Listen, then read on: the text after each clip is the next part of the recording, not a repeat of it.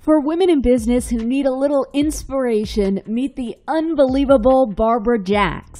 Jacques is the founder of Jacq's Organics, a natural skincare company which she launched after being diagnosed several years ago with a tumor during her pregnancy.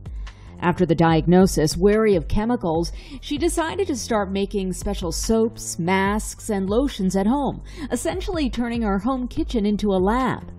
In time, the tumor was removed. Jacques gave birth to a healthy baby girl, and a budding green beauty business was born. For more information, simply check out JacksOrganics.com.